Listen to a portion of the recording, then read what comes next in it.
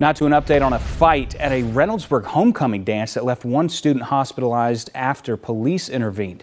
Today, a spokesperson for the district confirmed it was Reynoldsburg students involved in last night's incident. According to a statement from Superintendent Dr. Tracy Reed, a fight began at the field house of the Reynoldsburg High School Livingston campus. Police then used pepper spray to disperse the crowd. One student was taken to the hospital for what the school said was a medical reaction to the pepper spray.